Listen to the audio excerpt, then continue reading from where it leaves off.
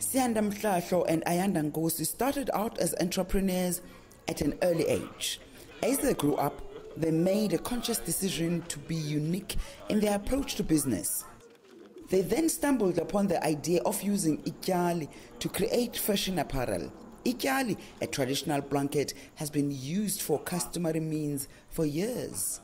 We were doing decor and we were not different from other decor companies. And we came about making the couches. We're using ikyali. It's not just the simple material like silk. It's hard to use it. It symbolizes the respect that people have to grandmothers, our mothers.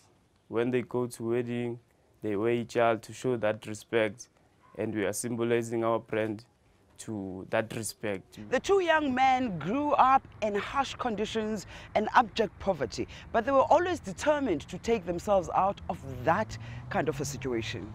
I believe in solutions, so I won't just hang and say, because I'm from this neighborhood, let me sit. No, because I'm in this neighborhood, let me be the hope for the neighborhood. Let me be the inspiration for the neighborhood. Let the other kids that coming from behind me and say, we look up to Sianda because I have done something for the community. Pax Lifestyle is known for its simplicity, authenticity, innovation, and the promotion of African culture.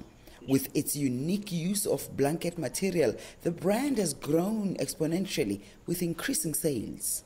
Our peers think that we have a good thing going, because we are living in South Africa where people are woke these days, especially black people. They want to see more of their products, more something that they can relate to. So us doing this, we're bridging that gap for them, or these people can have something stylish and African, but on a global scale, like authentic.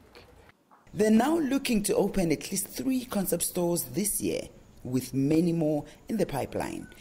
Yolisa, Njamela, CGTN, Johannesburg, South Africa.